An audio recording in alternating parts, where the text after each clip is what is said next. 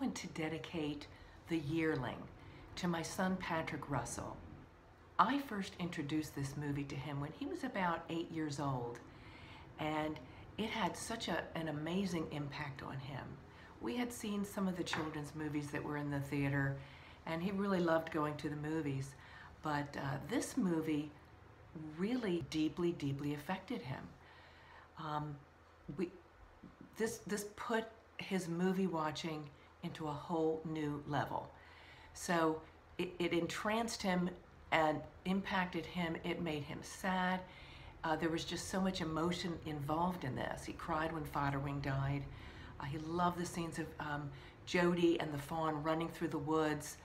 And after that, I got him a little red dachshund puppy who he named Penny after the character, the father character in The Yearling.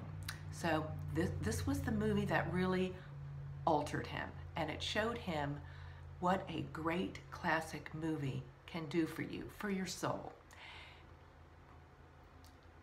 Chokes me up just a little bit to think about how great this movie and other classic movies are.